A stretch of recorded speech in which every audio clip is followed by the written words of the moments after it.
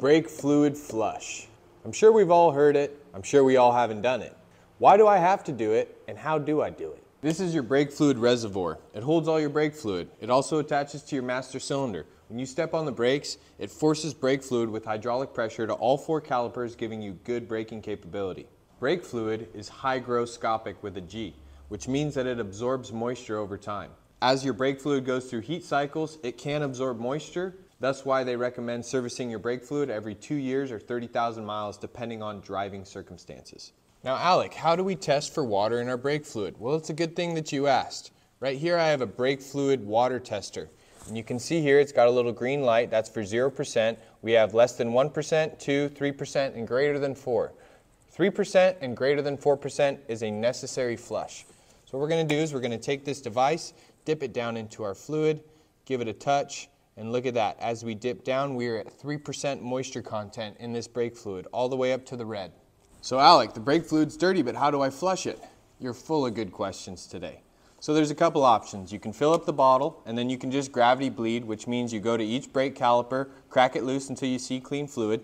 You can do the same procedure, but you can take a fluid extractor with a rubber hose and slip it over the bleed nipple on the caliper, or you can take this fancy device like I got from Y-Stool, which is a pressurized brake fluid bottle and this little catch can.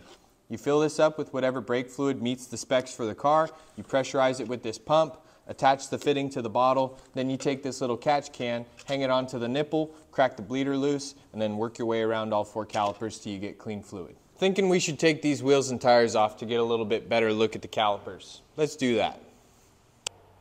We can start by taking off the brake fluid cap. In this car in particular, there's a filter down underneath this cap, and I'll pull it out so I can show you. So this little pre-filter is the first step in preventing any contamination of the brake fluid. Some people like to evacuate the reservoir. I'm going to pull a little bit of fluid just to show you, but I never really like to drain it too far because then you can be introducing an air bubble into your system. Now at this point you can either top it off with fresh fluid and begin the gravity bleed if you're doing it that way, but for me I'm just going to put my fitting on and then I'm going to attach my brake bleeder tool. And this should be able to fill the bottle as we're bleeding it, so we shouldn't have any issues with running out of fluid. What we're going to do is put some PSI into the system. Roughly about 30 PSI. See, after I attached that brake bleeder tool, it filled our bottle back up to our mark. So it'll regulate the fluid level for you. Now this next part is the easy part. Just locate the brake bleeder nipple, which usually has a brake sensor attached to it on 2 of the 4 wheels. And we're going to be starting at the farthest away bleeder from the master cylinder, which in this case is the passenger rear. For you European folks across the pond, it's probably going to be the rear left. You just got to take the right size wrench, get on the bleeder nipple, break it loose, and it only takes about a 1/4 turn. So you can see we're starting to get some nice dirty fluid in there. I'm probably going to try to fill up this bottle all the way between all 4 brakes, so maybe about a 1/4 of the way each caliper. Alright, we got a good amount of fluid there. I'd call that about 1/4 of the bottle. So now all we have to do is take our 9mm wrench and just snug this bleeder screw back down. Also, don't be alarmed if you're seeing any drips coming off of the brake caliper. As you can see down here, these brake bleeder nipples tend to leak after you crack them loose. While you're bleeding, don't worry, they'll seal up tight after you're done. And also I just popped that off, had a bunch of vacuum inside of it, and so it wanted to spray out some fluid. It's always good to keep some brake cleaner handy. Now we go to the rear left, pop the cover off, throw our nipple on, break it loose,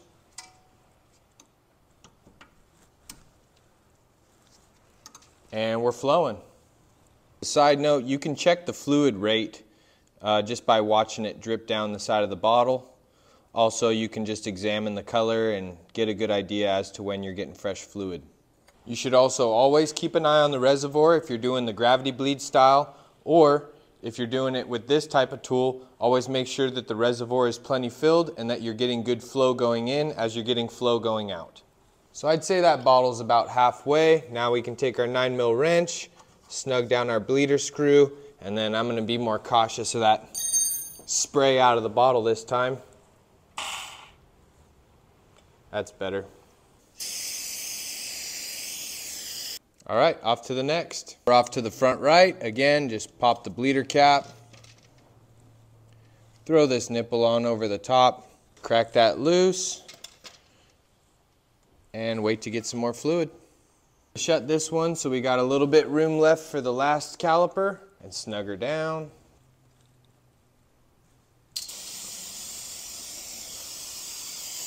Always check your bleeder screws. It's always good to double check them with a wrench.